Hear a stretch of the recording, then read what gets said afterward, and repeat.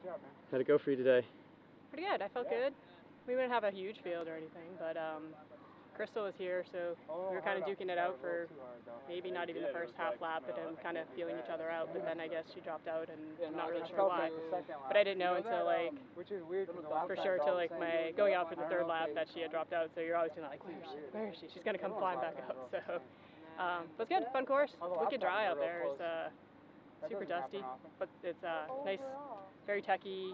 A lot of fun stuff to ride to kind of distract you from the climbs, because it's a pretty good climb all the way to the top. But it gets broken up, so you gotta climb, get some breaks.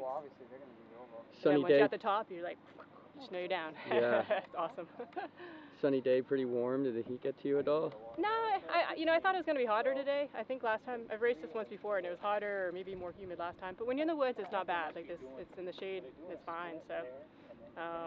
I didn't really drink that much water. I actually drank the most on the last lap because I think I finally was like, oh, I'm getting kind of thirsty. So, but not bad. I like the heat. I can't complain. Totally. What was your favorite section? I kind of like coming across the top because it's techy, but you kind of get some flow. But it's not, you're not just like straight down trying to, I know you still got to handle your bike, but it's not like just on the brakes kind of deal, or trying not to be on the brakes. Right. So, but that was good. Awesome. Thanks. Thank you. You're welcome. Congratulations. You're going to interview Mr. Day now, but you got to wait.